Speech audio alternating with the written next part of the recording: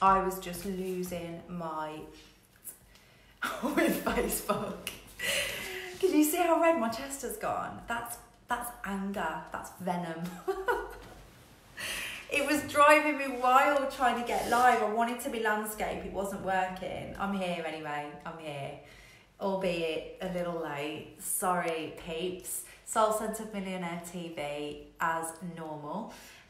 Sharing a really hot topic with you today, overwhelm. Hey Kerry, how you doing? Who else is there? When you're getting logged in, say hello. If you're on live, then tell me you're here live so I can see who's joining me live. But also if you're watching on replay, tell me you're watching on replay by dropping a replay in the comments, because it's really interesting to see who's catching me replay and where are you logging in from. I really want to know that this evening. I want to know who's logging in from what part of the world. Kerry couldn't find me, was having a Monday night meltdown. It's my fault, it's because I'm late. Hot topic is overwhelm, because so many people exist in a state of overwhelm and it's really hard to get anything done when you're in it. So we're going to bust it wide open really, really fast with something that's really easy to implement, simple. Anybody can do it, even if your overwhelm seems massive, you can still do it. So this is for women in business, female entrepreneurs that are feeling like the to-do list keeps getting bigger and you don't know where to start, feeling like the workload, the gravity of your workload is deflating you and making you feel less than inspired, feeling like you're feeling kind of pulled from pillar to post and foggy because there's so much for you to achieve. This is for you if you're feeling any of those things. I hear you. I've been there quite recently actually. I think we can be in and out of overwhelm throughout our careers and life in business, but it's really important to be able to recognise it quickly and change it super fast. I'm going to help you with that tonight. While you guys are getting logged in and telling me if you're live by commenting in the chat box and saying live, or telling me if you're on replay, of course, if you're watching on catch up, but also telling me where are you logging in from. I really want to know this today. Jack is in Lanzarote, one of my favourite places. While you're doing that, I'm going to tell you about this. My book recommend for today. This is going to be the wrong way around, isn't it? I've just realised. It's called If I Could Tell You Just One Thing. This is a must read. It's so inspiring. They're really short chapters, so you can pick it up, put it down, it's easy reading, and it's really influential people. 1 second. Babe, can you get the dog out of the room and shut the door, because she's just pushed her way in and she's going to sit by my legs snoring, because that's what she does best. She's like a little pig. So she's pushed her way into my office, pushed the door open, and she starts snorting like a pig, and I can't have you subjected to that, so she's gone now. This book's amazing. So really incredible people, like famous people, people that have achieved things, really, extraordinary things. They've all got a chapter each, and the author has asked them, if you could tell us just one thing, one piece of advice. Corfu, amazing. One piece of advice, what would it be? And the chapter is dedicated to their piece of advice. And you've got all sorts of incredible people's advice in between these pages. And it's amazing. People from different backgrounds, different level of achievements. And the amount of wisdom that you can get from this book is incredible. And that leads me to a question that I want to ask you. Because we're all here because we're women who support other women in business. We're here because we're striving for extraordinary success. And you're here to learn, and we learn more by being around awesome women. So I'm going to ask you something, because I know each one of you is an awesome woman. I'm going to ask you to give back this evening. I'm here for you to consume value and knowledge, and I love showing up for you to do that. But I'm going to ask you to give back tonight. I'm just going to ask you one thing. All I want you to do is just one thing. I want you to type in the chat box, as an extraordinary woman. It doesn't matter what level of achievement you're at in business or how much money you earn. The fact that you're here learning, striving, pushing to create a business and a life that impacts other people in a positive way makes you an extraordinary woman. You're not settling. You're not sitting there moaning about your circumstances but doing nothing about them. You're stepping up. You're rising up to, stepping up to the plate and making a difference. So you're an extraordinary woman. I want you to give your one piece of advice. if you could tell our audience, these other women on this live tonight, and anybody that's going to log in on replay, one thing, just one thing, you know, if someone asked you just one piece of wisdom that you think would make a difference to other women, what would it be? I want you to comment that in the chat box. You don't have to do it immediately, but just commit to doing it and giving back in some way today, because your one comment could be exactly what somebody needs to hear tonight, and it could have a profound effect on them. Equally, you reading everybody else's comments, you could stumble across the one thing that you really needed to hear tonight that could have a profound effect on you. And as cheesy as it sounds, together we really do achieve more. So that's my task for you this evening. I hope all of you will rise to it. So who else have we got here tonight, and where are you logging in from? Come on, talk to me. You're a quiet bunch tonight. I can see you all. Are you all busy, multitasking? Is that what it is? I want your attention now, because we're going to jump into the training. Overwhelm. How to do it. How to do it. Not how to do overwhelm, but how to beat it. How to get rid of it. I'm seeing some of your wisdom pop up already. Jackie says, believe in yourself. So simple, but so important. If you don't believe in you, no one else is going to believe in you. You're not going to have the ability to influence other people if you don't believe in you. Don't listen to your self-limiting beliefs. Never give in. Always believe in yourself. Know when to accept help. Brilliant. Rejection is the universe protection. Ooh, I'm loving some of these. I'm going to stop reading them now. I'm going to have to read them at the end. Okay, so how to reduce overwhelm in an instant. That's the topic of conversation tonight. This has come at a time where I have just come out of a period of overwhelm. You know I'm a straight shooter, I'll be really honest with you. I never show up pretending to be the finished article. No matter how much money you earn, how much success you have, how many lives you impact, or how big your business is, you're never done. You're never the finished article. You still mess up, you still make mistakes, and I'm no different to that. And in February, I was overwhelmed for the most part. In fact, if I'm really honest, I've spent most of this year feeling overwhelmed. So I'm going to touch on some of the reasons why, while I'm sharing with you how I snapped out of it once I recognised it. And I can honestly say, with my hand on my heart, that it's the first time in probably 3 years that I felt like that, because I have got a really good handle on balance. I pride myself as being someone that shows women how to have millionaire style success, but without having to work like a dog to achieve it, without having to make massive sacrifices so that you're not seeing your family or you're having no time for yourself. Because for me, success isn't success at all if you don't have time to make memories. So I pride myself on this stuff, but every now and then I'm human and I fuck up. And notice how I'm miming when I'm swearing, because those of you all know I've got a potty mouth and I tell it like it is. Apparently Facebook aren't keen on that always in some live videos, and I was on a bit of a live video ban because of it. So profanity has to be kept at its minimum, apparently. Boring. Anyway, so the first thing I want to share with you, my first tip on reducing overwhelm, there's only two. This is a two-parter. It's dead simple and anybody can do it, and it will shift it immediately for you. The first thing is about overcommitting. We're high achievers. Everybody on this call is a high achiever. If you're a natural high achiever, then you run the risk of overcommitting all the time, because you'll overstretch yourself. You'll be the sort of person that says, yes, I can do that, and I can do it in this short time frame because, come on, I'm going to kill it. And you'll, overcommit, overachieve, be overzealous in your ability to do everything in a really short space of time. I see you. I know that's what you probably do because that's what makes you great in many respects. You don't shy away from something because it feels hard. You say, yes, I can do it, and you get it done. But it can bite you in the backside as well. And you can end up being overzealous to the detriment of yourself and how you feel.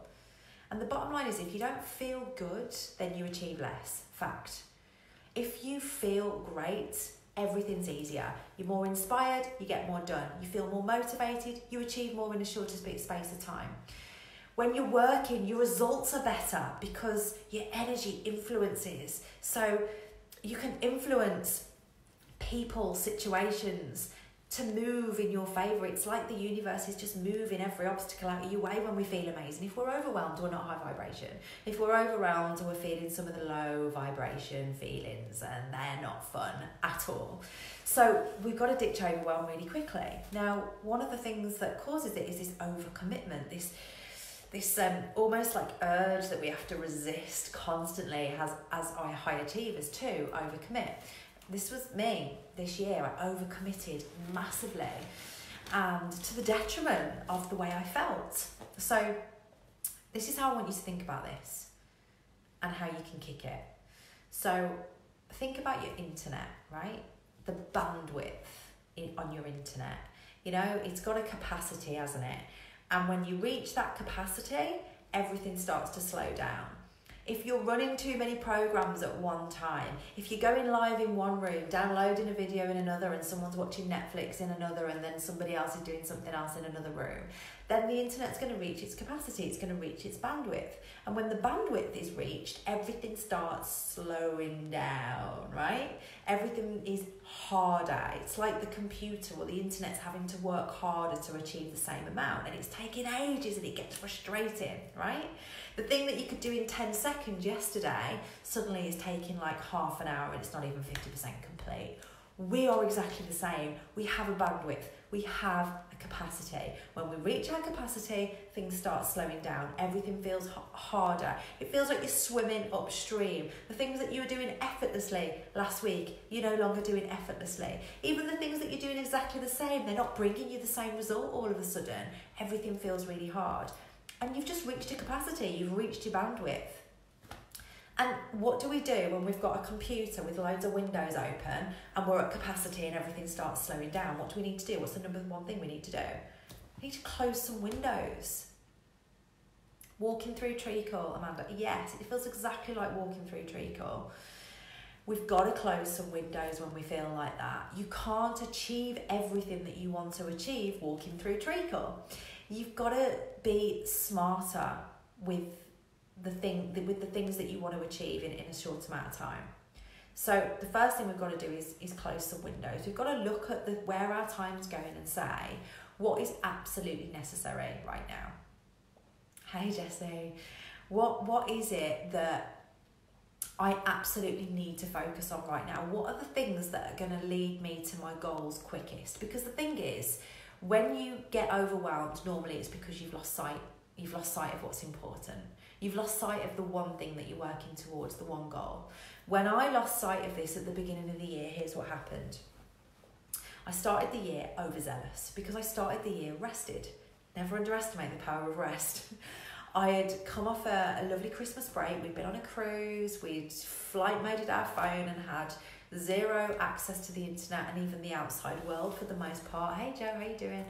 And in doing that, I came back in January like, rah, let's go. Who else feels like that? Give me some hearts if you can relate. When you take time out, even if you're somebody that struggles to take time out, you have to force yourself, but you know it's good for you. A bit like when your mum's forcing medicine in your mouth when you were little and you're like, even though you know it's going to make you better, you just don't want to take it. We resist the things we need the most. Most people resist taking time out, especially high achievers. But when you do it, you come back. See, I can see your hearts and know you know what I'm talking about. You come back feeling great. I came back in January feeling like I could take on the freaking world.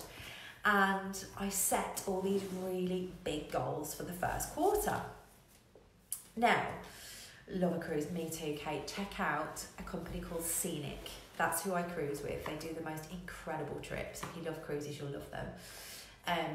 So I came back rested and decided that I was going to ramp up my goals. Now bear in mind that I set goals for the following year around October time, October, November latest, because if you're not setting goals around October in that last quarter of the year, you've already missed your first quarter goals because there's a time delay on the work that you do and the results that you see. So my goals had already been set. I knew exactly where I wanted to be next year. I knew what was important to me.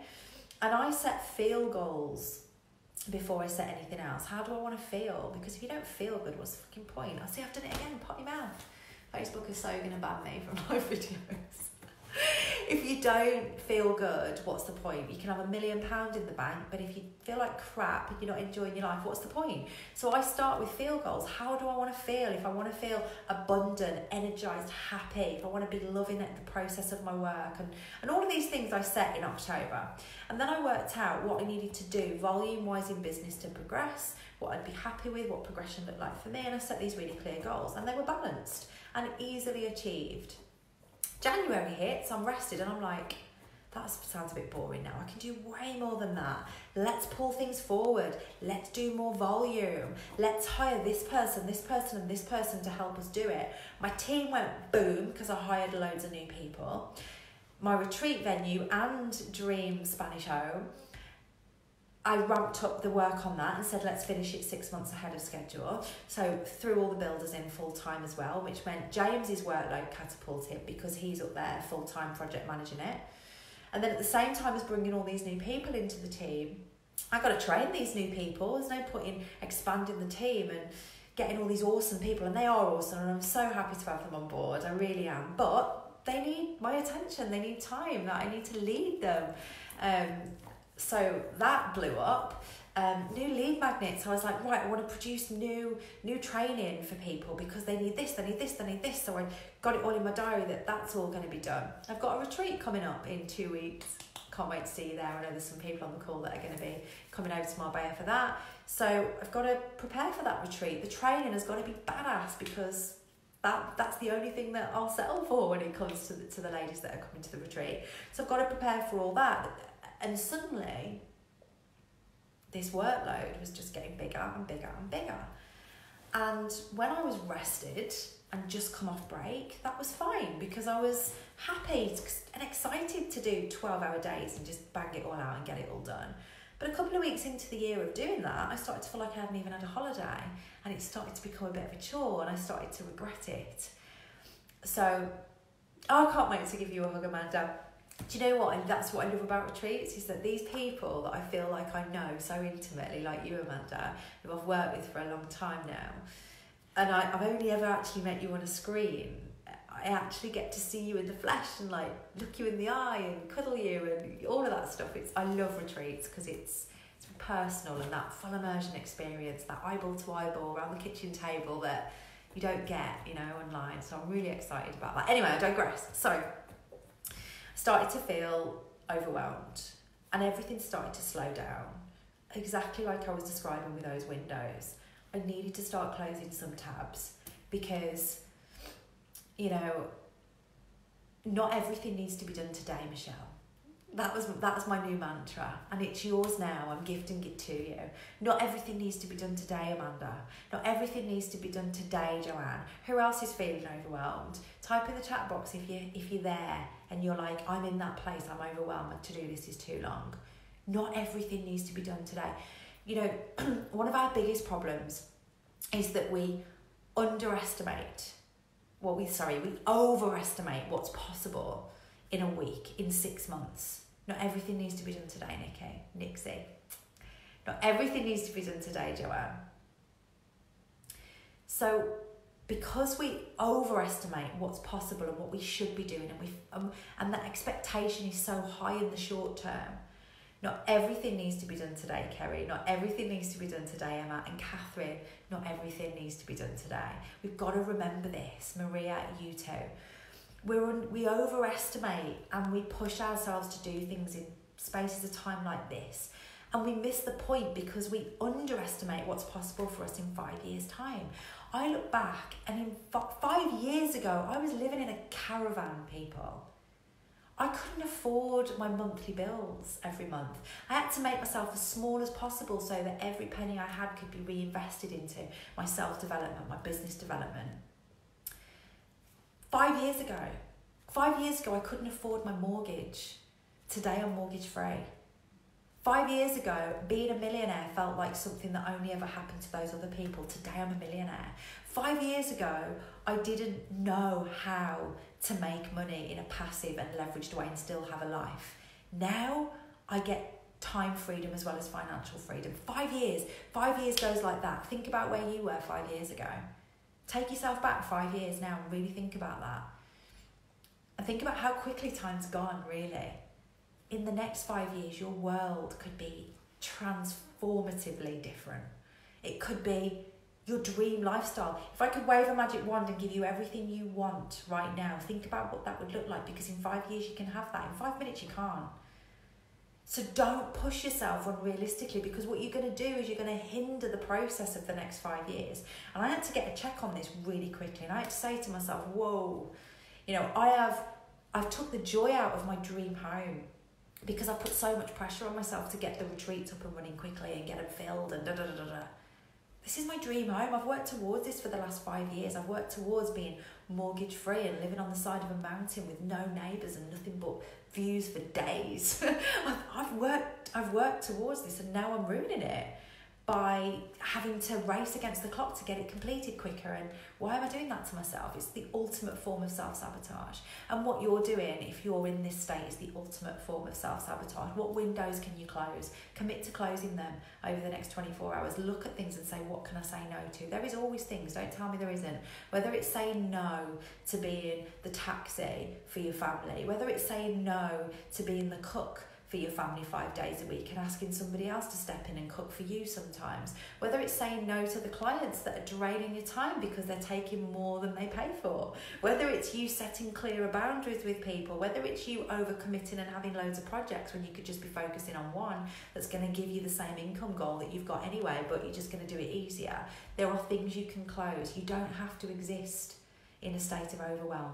That doesn't have to be your story. That doesn't have to be the way you build your business and the way you do your life. But you've got to close some tabs. So the first thing I want you to do is commit with me now. And I want you to type it in the chat box. Say, I'm going to close some tabs, Michelle. Say it. You have to tell me what tabs. You don't have to say that out loud. They might be personal.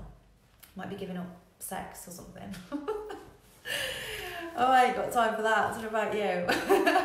But type in the chat box, tell me that you are committing to closing some windows. And actually going to sit down after this session today and go, right, seriously now, what windows am I going to close? Who do I need to talk to about that? It might be your husband that you've got to get the support of, or a good friend, family member, somebody that you're going to say, look, I'm going to have to say no to you. I'm going to close some tabs. Good, Catherine, high five. Joanne, yes, Joanne's closing tabs. Jackie, closing windows, amazing. Good, good, good. Keep them coming. Catherine's not giving up sex. I don't blame you. We need that. It's healthy. I hope my mum's not watching. I'm 35 and still don't want my mum to be watching me talk about sex. Okay, good. I see you all committing. Okay, the second step. Now this is really simple, but it's so powerful. I want you to make your to-do list small and your ta-da list massive. Does anybody know what a ta-da list is? You know when you do something amazing, you step back and you're like, ta-da! That's what a ta-da list is. It's your done list. It's the things that you've achieved. Your to-do lists need to be this big every day, and your ta-da list needs to be this big.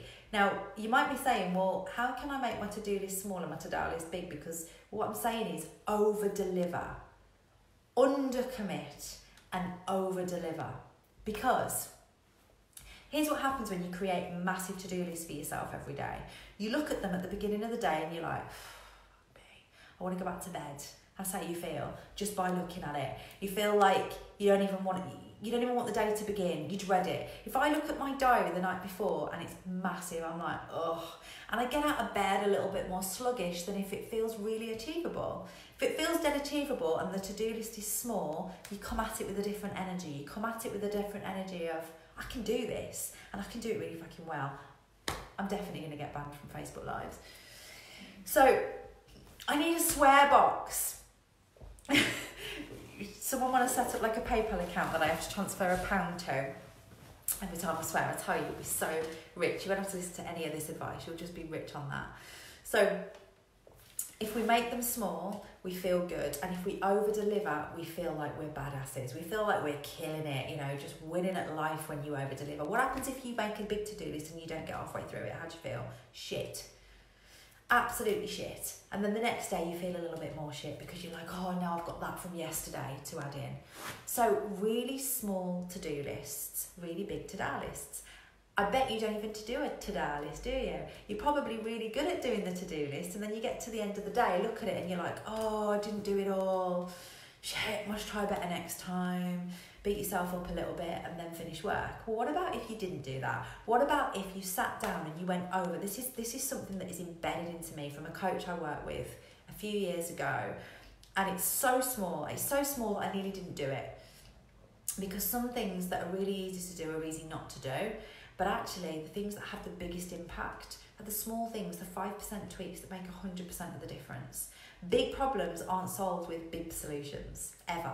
Big problems are solved with little things that most people ignore because they're just small, and they're obviously, if they're small, they're not going to have a big impact. Wrong. Small things have a massive, massive impact. To-do list, she used to call it a done list, one of my previous coaches, and I changed it to a to-do list because it is. It's like you get to the end of the day and you're like, ta-da, look at me, killing it. And you just sit for 5 minutes and list all of the things. Put pen to paper and actually list the things that you did that day. Everything. Like, I got up this morning and I washed my hair. Fucking winning. I washed my hair. I then had breakfast and it was healthy. I then went for a walk. I then dropped the kids off at school and got them there safely. Winning at being a mum. I then, list it all off, not just business, everything. Because when you do that, you get to the end of the day and you're like, all right, I'm killing it. I'm not that bad. And it puts a spring in your step. It's far better than looking at the long to-do list that you created that never got achieved. Because over time, as a high achiever that constantly feels like you could do more, yes, it motivates you to do better, but over a long period of time, it just demotivates you and makes you feel like crap. So you lose a bit of your spark every day that you underachieve, or in your mind underachieve. So what's far better is small to-do lists, large to-do lists. So if you're thinking, how do I make my to-do list small? Rocks, pebbles, sand. This is the last thing I'm going to leave you with. This is a nugget that I normally share with my client group. Rocks, pebbles, sand. This is how we plan our time. Can't go into masses of detail here, but I'm going to give you the highlights. Rocks are things that absolutely need to happen that day. They can't move. They're like big boulders. You can't pick them up. They're stuck. They have to happen today. You can't move them around. This is important. This is stuff like the lifeblood of your business. This is that work, your lead generation. If you don't do lead generation every day, if you don't market your business every day, you're not going to get clients through the door. Those things are rocks. And you've got pebbles. Pebbles can be a little bit more flexible. Pebbles you can move. So if you don't get it done and you've got 3 amazing rocks done, then you've killed the day. It's amazing. And you've got a few pebbles that you didn't get to, but that's all right because you can move the pebbles a couple of days because they're important. They've got to get done, but they're not like time sensitive, really important. My business is going to be affected massively if I don't do them. And then you've got sand. Sand is just like, if it doesn't get done, it's fine. It's the nice to-dos. It's the things that you can do at midnight if you've got a spare 10 minutes and you're awake, or you can leave for a couple of weeks if, nothing's going to happen majorly if they don't get done. Think about it like this. If you've got a glass jar, and I give you that jar now and it's got a lid on it, right? Just give you that jar. If you pour the sand in first and then put the pebbles in and then try and squeeze the rocks down, it's never going to shut. This is how most people run their life. The sand, the stuff like cleaning out the cutlery drawer, mowing the lawn, filling the dishwasher, and it is sand, because if you're in business building phase and you're saying to yourself that you want to build a massive business and then be able to hire a cleaner to do all this stuff for you, but you're spending your time doing stuff that's sand that can be moved, or let's say adjusting my website and making it pretty, or the nice to do, the stuff that isn't income producing and not going to bring any money, they do that first. Tell you why? Because it's comfortable. It's generally in your comfort zone, the sand. So people do that first. Then the pebbles. The rocks is normally the stuff that's outside your comfort zone that's going to have the biggest impact on your business. And they don't get room in the jar. They never come in. So weeks go by of you doing sand and pebbles. The rocks don't happen. The results are shit. You feel overwhelmed. You feel like you've got a mountain to climb and you don't feel like you've got any time to do anything. That's generally what happens. If you were to put the rocks in first, and then you put the pebbles in and they sat nicely around the rocks, and then you poured the sand into the crevices, everything would still fit. Same workload, but just different way around. You just compact it differently. And your diary works exactly the same. Rocks, important, things that absolutely have to happen, the lifeblood, the income producing activities. Pebbles, stuff that has to happen, but the stuff that can be moved. Sand, the nice to-dos. Fit it around everything else if you get time. If you feel overwhelmed, those 2 things are going to have the biggest impact. Number 1, close some windows. Number 2, rocks, pebbles, sand. Small to-do list, big ta-da list. One of the quick and easy and effective things that I'm going to share with you now that might be causing you a place of pain is if your market is too generic. If you haven't niched down enough and you think that your ideal client, your market is maybe too wide, maybe not strong enough, therefore even when you do the rocks, you're not hitting the mark because you're not getting the leads in. Or if you're someone just starting out and you're like, I can't move on until I've got this ideal client locked down, the lead magnet that I was insisting on creating because I knew it was going to be a game changer for people, this free training that I created is called Nail Your Niche in 10 minutes. And it shows you in 10 minutes literally how to go from generic to super clear marketing strategy, super clear marketing niche. Some people don't know if they're niche enough. Some people are too niche. Some people are nowhere near niche enough, so they're too generic. It's 10 minutes. So it might be saving you a chunk of time, which means it will also reduce your overwhelm, because if you're not niche enough, your ideal client isn't clear enough and you can't show up with a message that packs a punch with them, you're going to be having to work 10 times harder than somebody that's got a really strong niche and ideal client market. So that could be contributing. So if you haven't already, I've been advertising this for the last week, so you might already have it. If you haven't already got my brand new training, Nail Your Niche in 10 minutes, you need to comment on this video saying, I need a niche, in capital letters, and we'll make sure you get that training. It's totally free, no sales pitch, no string attached, 10 minutes, audio, and you'll know if you're niche enough, and if you're not, you'll know exactly how to fix it. And that's me. Lots of love.